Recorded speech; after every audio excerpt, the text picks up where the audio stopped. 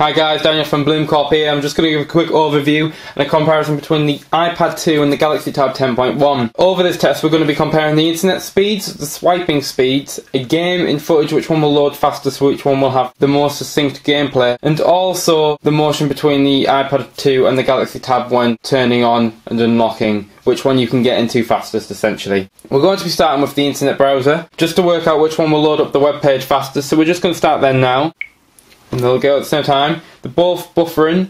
The iPad 2 seems to have taken a slow lead here, with the web page actually initially displaying. The Galaxy Tab seems to have come back though, with a website loading up. Both of them have got advertisements at the top. It's which one will load the thumbnails the fastest. We'll just go down, we'll go to the Samsung Galaxy Tab 7.7. They're very close here. They seem to have both got thumbnails in the right here. The Galaxy Tab just being slightly ahead at the moment, and the iPad 2 has now got all the thumbnails up, so it's slightly taking the lead.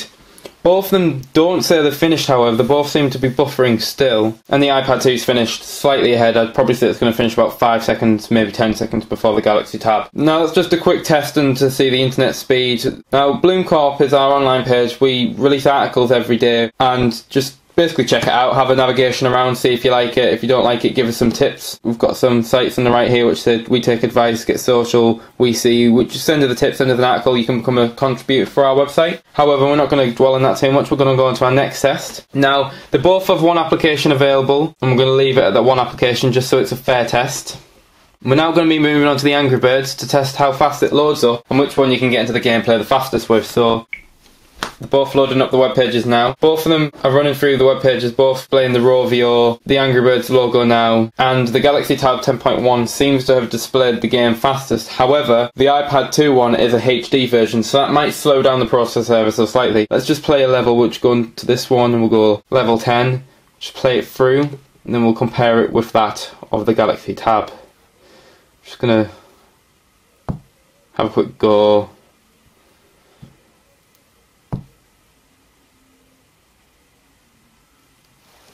And unfortunately I didn't win that one, so we're going to move around to the Galaxy Tab. We're going to do the exact same level just so it's a fair comparison here. There seem to be a bit laggish there, so you can see it's in the top right, you've got a bit of a display. It might be because it's got a bit of an advert that it might be a bit slower, but there was some notable lagging in the top right hand corner.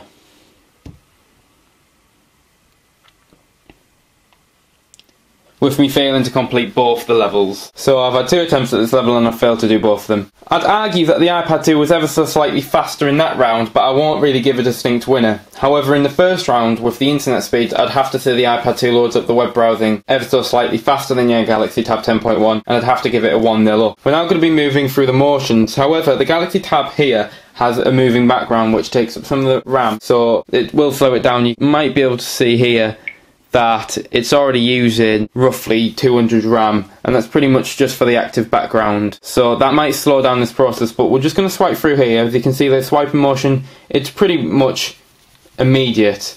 Now moving through to this one, it is immediate. Obviously the widgets are large, so it seems like it's taking longer, but it's just the interface that they're using.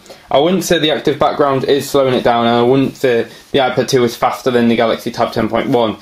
So I couldn't give a clear winner in this area of the competition or the comparison. However, I would say both of them immensely fast, and they're both brilliant for everyday use. We're going to be moving on to the YouTube page now. We're just gonna... I even clicked the iPad 2 there first, and that's launched a lot slower than the Google Android operating system. Just to make it fair, we're going to go featured on this one and home. So we're going to go to your channel, so that's going to be my videos on your channel. As you can see there, they're pretty much the same. It's different layouts, so this is our channel for these videos here, and this is our channel on this device here.